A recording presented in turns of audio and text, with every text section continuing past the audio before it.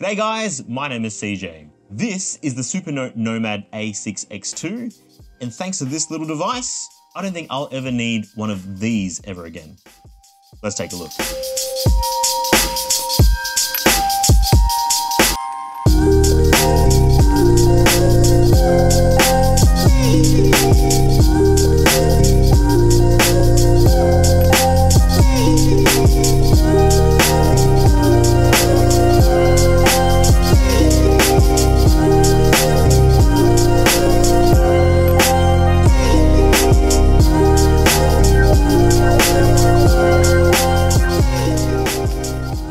So what exactly is the Nomad A6X2? Now, if you read books, you'll probably have heard of a Kindle before, and if you're someone who writes or takes a lot of notes, then you've also probably heard of the Remarkable tablet as well. Now, both of these are e-ink based devices that have a very specific place in the tech landscape. But the Nomad A6X2, well, it can do probably a little bit of both, but maybe sits a little bit closer to the Remarkable paper tablet, but a little bit smaller. So if you're a student, artist, or anyone who craves a digital notebook that can simulate the tactile pen to paper feel, then the Supernote Nomad might just be the perfect note-taking device for you. Now, one of the big advantages of e-ink devices, and especially black and white ones, is that they generally require far lower powered components, and so is a far simpler device when it comes to hardware. And as a result, right off the bat, the A6X2 feels incredibly sleek and lightweight, weighing at just 266 grams. Now for context, that's only about 40 grams heavier than an iPhone 15 Pro Max, and that thing is made of titanium and glass. So as a digital notebook, it's quite compact, measuring at 191 millimeters tall, 139 millimeters wide, with a 7.8-inch e-paper display. And that's just a touch larger than a standard A5 sheet of paper, and is only about 6.8 mils thick, making it super thin and portable. Now, along a single edge, you've got a power button on one side and a USB port on the other for all your charging needs. Now, as a side note, I do love the fact that it comes bundled with the 90-degree angled USB-C cable, and it makes it far more user-friendly when you want to use it when it's on the charge. Now overall though, the build quality is fantastic, even though it is made of plastic.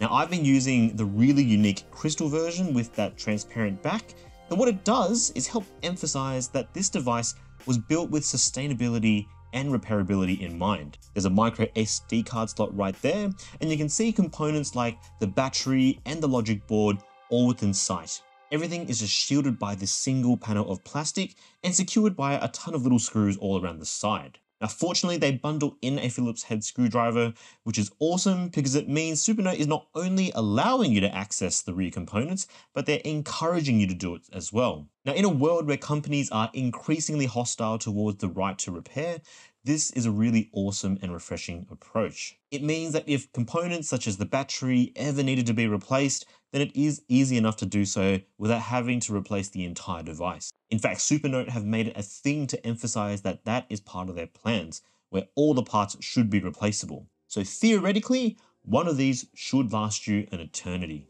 Now, in any case, as you continue to stare at that stunning back, you can see two pieces of metal on the top and bottom, and it wouldn't be a 2024 gadget if it didn't contain some magnets of some sort.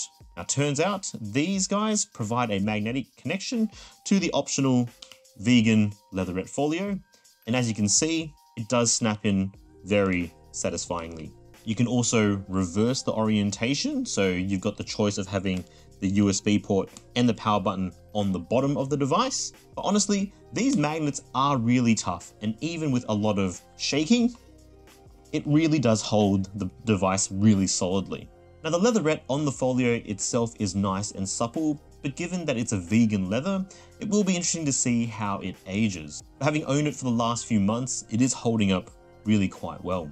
Now on the side, you do get this little loop that holds the pen or stylus as well, and we'll touch on this little guy very soon. But on top of that, the folio has a very useful auto sleep wake function when the folio is open and closed, and that's really useful. And when the folio is closed, there's no real visible seams, and that gives it a really nice premium notebook-like appearance, which I'm a big fan of. So now let's move on to the real star of the show, which is the screen and the writing experience. So let's start with the screen first. Now, as mentioned before, it's a black and white e-ink display with a resolution equivalent to 300 pixels per inch. Now, if you're interested in the actual resolution numbers, I'll just list them down here somewhere. But all you need to know is that this e-paper display, as they call it, is really sharp, it's legible, and it's pleasing to the eye. And at the distances you'll likely be looking at the screen, it's gonna look pretty great. Now, flanking the screens on the sides are two little sensitive touchpads that enable various gestures and is essential when navigating the UI. And we'll touch on that a little bit later. But what's also nice is that texture on the film sitting on the screen. Now, Supernote call it the Feel Right 2 Self-Recovery Soft Film. Bit of a mouthful, but let me tell you, it's pretty phenomenal. When you combine it with Supernote's pen with the ceramic never replace nibs, the writing experience gets pretty damn close to writing on paper. Now, for someone that has basically lived most of their life writing and drawing on paper, honestly, it's a pretty convincing experience. Now, the pen I've been using is the Heart of Metal pen with a brass body in a very classic fountain pen-like style.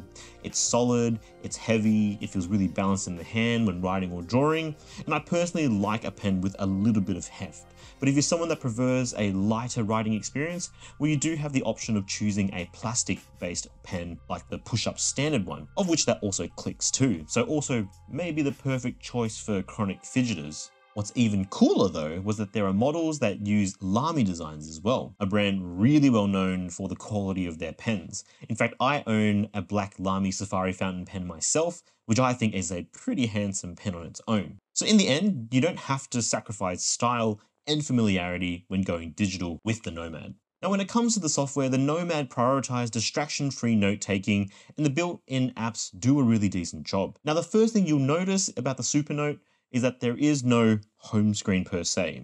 The Nomad defaults to the Notebook app, and to access other apps, you swipe down on the right touchpad, and from there you can select a few other apps. Now, there is a Supernote app store, but at the moment, the only apps you can download from there is a Kindle app, which makes sense because it's an e-reader, and a separate drawing app called Atelier, which at its core isn't actually that different to the note-taking app. But outside of that, there are no unnecessary bells and whistles, at least so far. You get that note-taking app, you've got an ebook reader that can open PDFs or other EPUB format documents, you've got a basic calendar, an email client, and that's pretty much it.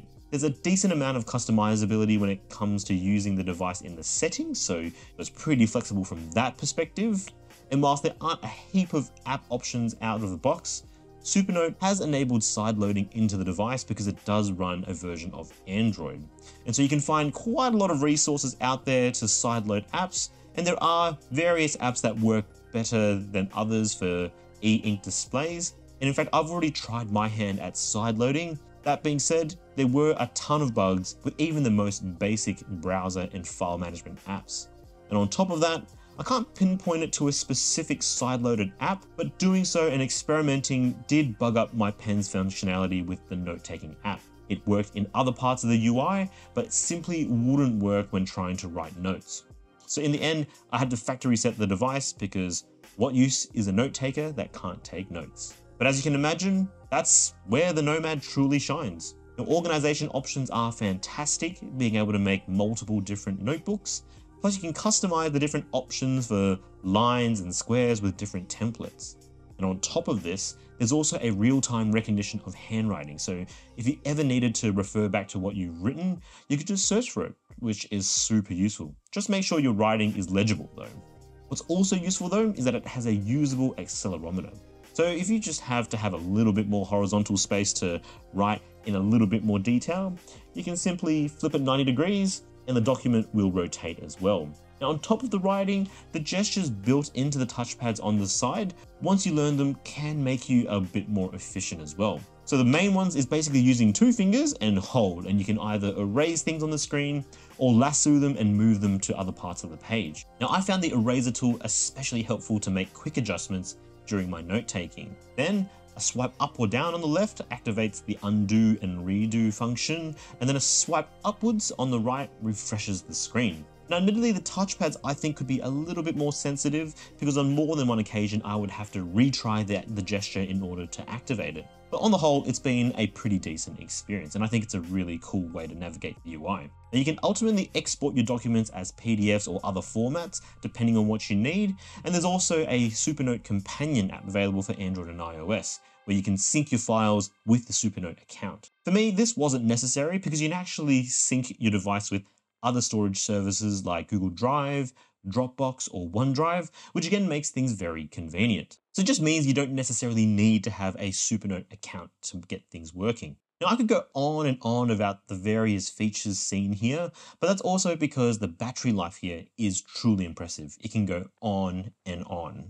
It's got a 2700 milliamp hour battery, and with an e-ink, you can expect weeks of use on a single charge, making it perfect for on-the-go note-taking without having to worry about charging it. Plus, the battery is replaceable, which again is a massive plus from a future-proofing perspective, and something you rarely see with any device on the market, really. And fortunately, given how good the battery life actually is, you're not going to be charging it all that often. Now, whilst the Nomad excels in many areas, there are just a few quirks worth considering though.